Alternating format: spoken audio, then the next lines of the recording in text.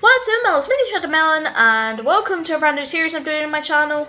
I'm going to be teaching you guys on how to make an application in Electron, which if you don't know what Electron is, let me explain to you in the most basic form. It's basically something where you can use HTML, CSS, and JavaScript with Electron's low-level operating system APIs to create desktop apps, which I think is pretty cool.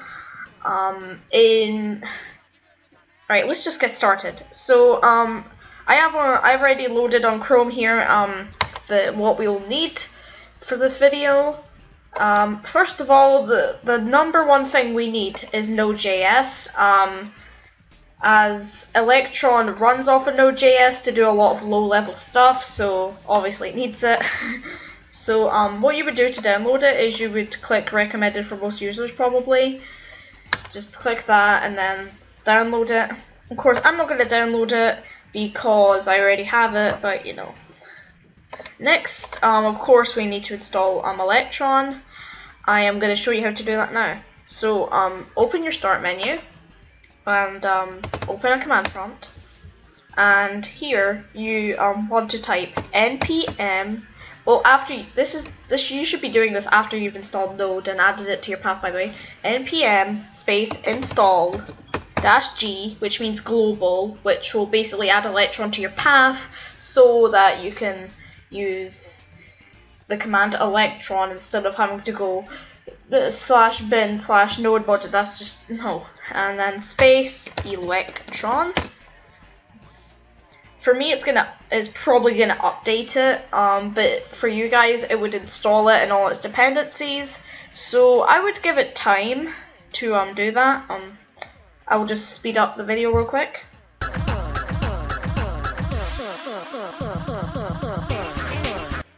Okay guys, so that's the stuff it's updated. For me personally, that'll be it'll list all these different types of stuff it's installed, but hey, whatever. Yeah. So now we're done with the command prompt for now. Just close out of it, and you can go through the page if you want. I mean, it'll basically explain to you what Electron is more than I'm going to go through in this video, and I'll even show you some example apps. Three biggest ones here being Atom, Slack, and Visual Studio Code, which ironically we'll be using in a second here. Anyways, next, this is not a requirement for the series. This is just what I'm going to be using to code. So if you want to follow along when I say, oh, backspace to go back about the tab space and stuff, then you'll probably need Visual Studio Code. But it's entirely optional for the series. You can use whatever text editor you want, even Notepad. I wouldn't recommend Notepad though, but you could use it. Anyways, if you want to download Visual Studio Code, obviously you just click download for Windows or whatever your platform you're using. And then you would save it. Alright, now we can close out Chrome and we can get started. So, the folder arrangement in what do you call it? Electron is gonna look like this as your base. You would have an index.html page, which is your HTML, main.js, your JS, and package.json.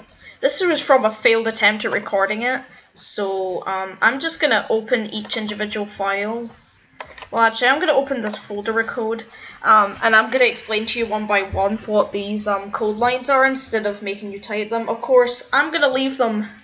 In the description, I'm going to put a GitHub link to all the code we use in this video, so that you can easily just like have a nice little copy and paste if you want, because I'm not going to really explaining to you. I'm just going to be explaining the code. I'm not going to be exactly giving you the code. So you can either pause this video to get the code, or you can just simply go to the GitHub link in the description and get it. Anyways, let's start with package.json, so that we have it here. So if you know JSON, you'll know what these are. These are open curly bracket and closing curly bracket, which basically defines that you've started the document. And this side here, it's even giving you definitions here because of my extensions. So The main field is module ID. That's primary entry point. As you can see, these are all like telling Node.js what to name your app, what version to give it, and what your main file is. So yeah, that's basically that. This is the name of the value, and this is the value here, by the way. Okay. So here in main.js, I'm just gonna do like a very basic explanation for this, since there is about 57 lines of code in here. Yeah. These three constants here basically they're adding requirements that your app will need to actually launch properly. Yeah. This let win here will let your web browser, aka your desktop app itself, stay open. Yeah. So this entire function here, creates the window. You could specify width and height here. I'm just gonna leave it at the default. You should probably leave the rest of these at default for now. Like this says that index.html is your main HTML page, that it's a file, and that you use slashes and all that good stuff. This opens the Chrome developer tools. You can remove that if you want. You really don't need it, but well, you might need it in the future. Just keep it open for now. This is emitted when the window is closed, which basically gets rid of the browser window by setting it to null. This will run the create window function when the app is ready, and when the window is all closed, if the platform isn't Mac, it will quit. And on activation, if windows equals null, if the window is equal to null, then it will create the window. So you go. And then index.html, type HTML to specify the HTML, open HTML tag head. This thing here will let you use foreign characters like Japanese characters, French characters, etc. It'll also let you use really bad text emojis. I don't know why you'd want to use it, but whatever. And then this title here is just the title of the window the window page that you're gonna make. And finally, this is the body tag. You should probably be familiar with at least bits of HTML, CSS, and JavaScript to get by in here, because I'm not really going to be going into basic stuff. There's header 1, and then here it lists the version of Node.js, Chromium, and Electron. Yeah, so that's what we'll be creating there. Yeah. So now I'm just going to show you what this is like once you've gotten it, either by pausing the video and typing it yourself, which would be the most effective way to properly learn it, but that takes longer, or you can just copy it from my GitHub and the link in the video description.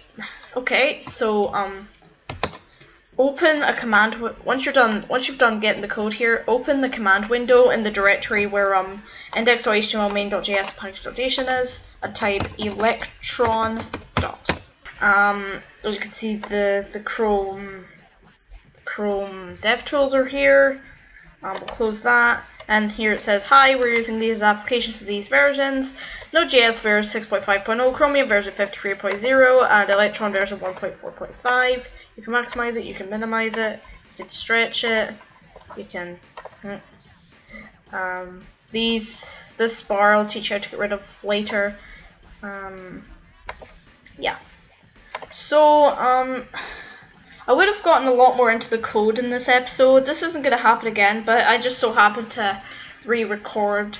Since I had to re-record this episode since audio was completely out of sync. I just decided to go with that basic way of doing it a lot quicker. Next time I will actually delve into the code properly. Yeah. Anyway guys, I hope you enjoyed this first episode. Be sure to leave it a big fat juicy like if you want to see more. And also subscribe to my channel if you haven't already. I will be making I should be making quite a bit of these 3 days. Most 3 days later you'll see another tutorial, and then at most 3 days you'll see another of this. Anyways, I will see you guys next time.